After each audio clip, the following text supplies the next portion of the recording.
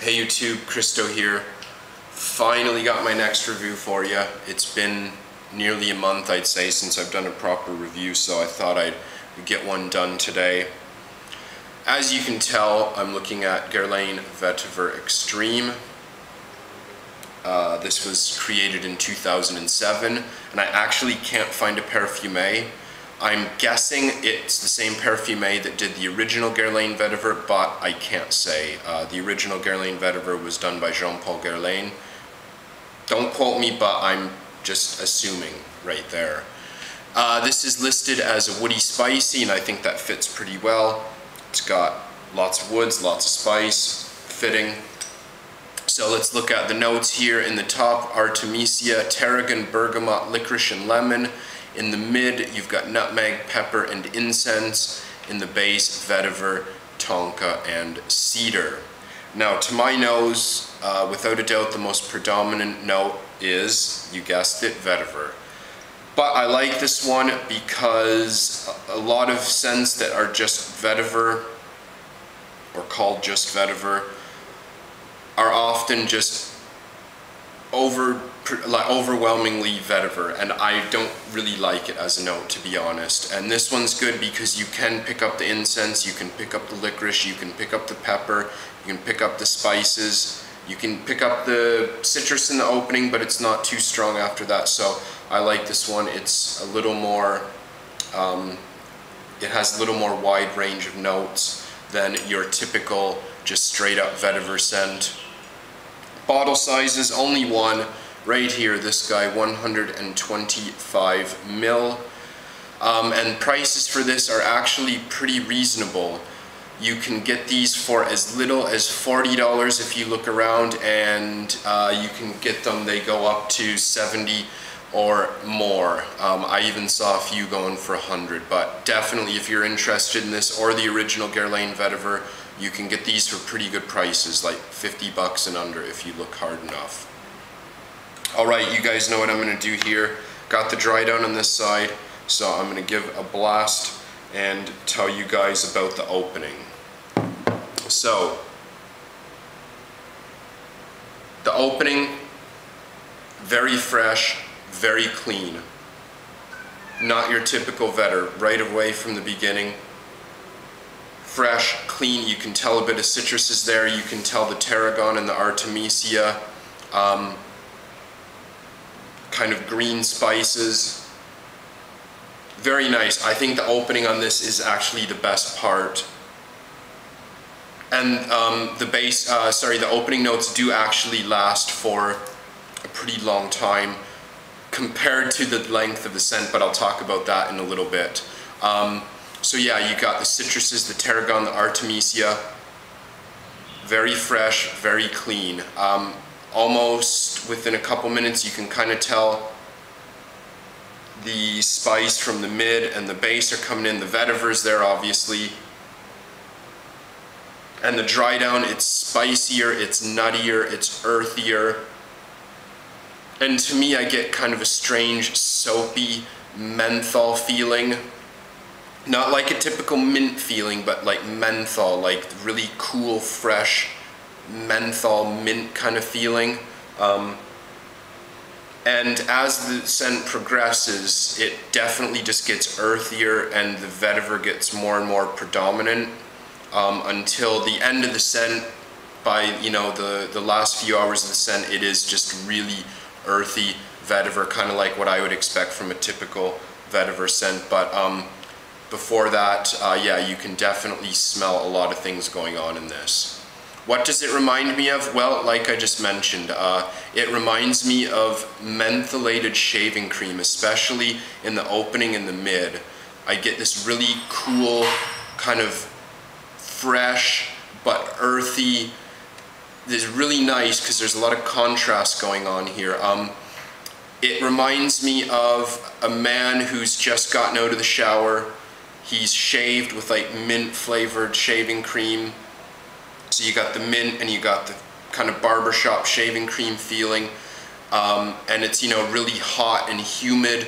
And then you open up the door into, a cold room and you kind of get this blast of cold air. That's kind of what it reminds me of for some reason. I always get this image of, you know, someone shaving with like mint shaving cream.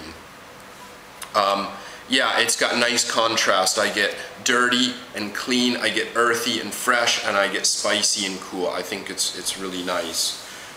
Now, longevity, here's where it gets funny. For something that's called an extreme, that smells as kind of mature and woody and spicy as this, I only get about average longevity. 4 to 6 hours, that's like tops, and 4 hours is, 6 hours is you know, that's pushing it, I would say.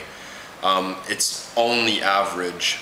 Projection, same thing, average. And for something you're gonna label and sell as extreme, it's not really good enough for that. If it had good longevity, but the projection wasn't great, I can forgive it. But both the longevity and the projection on this are very average, and for something extreme, it's, you know, I would say below average for an extreme without a doubt. Season. Well, this one, I think this is a really good scent for transitional seasons. Spring or fall, I think this would be really good when it's not too hot, not too cold.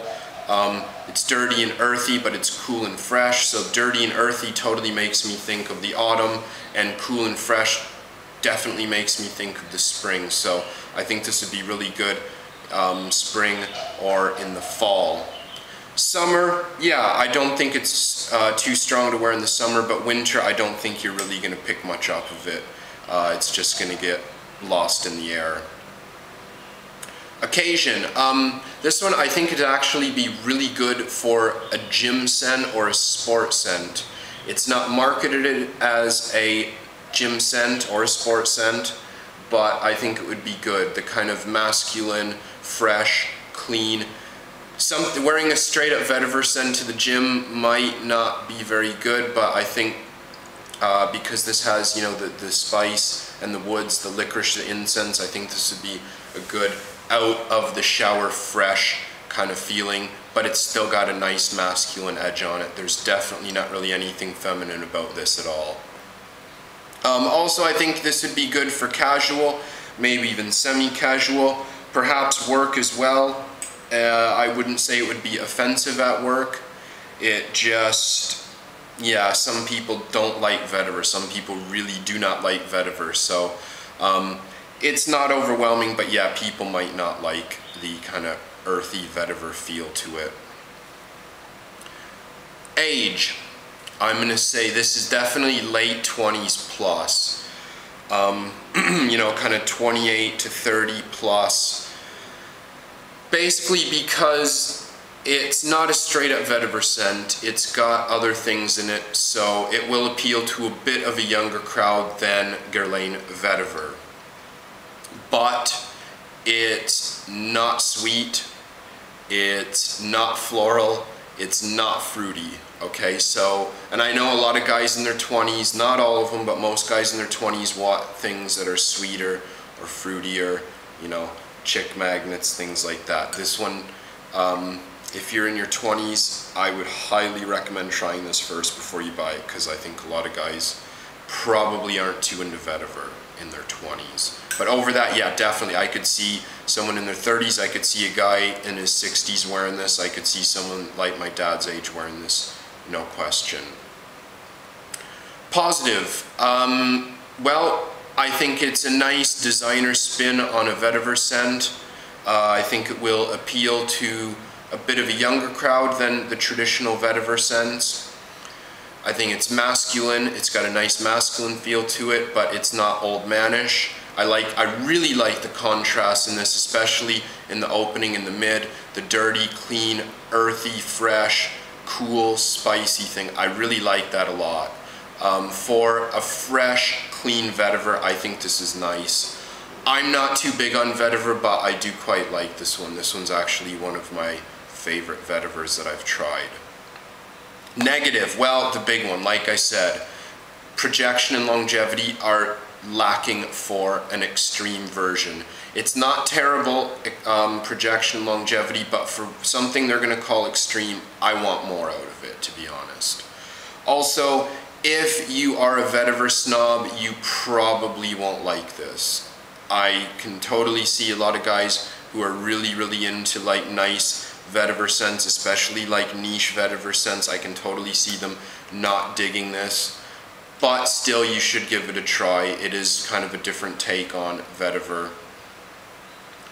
What else? Younger fellas, yeah, really I highly recommend you try first. Vetiver really is not for everyone, especially younger guys. Even if you're older, a lot of older guys still don't like vetiver. I'm trying to get into it, but I don't know, I just think maybe I haven't found the perfect one yet. Recommended. I think this is a good gateway into vetiver or more mature stuff.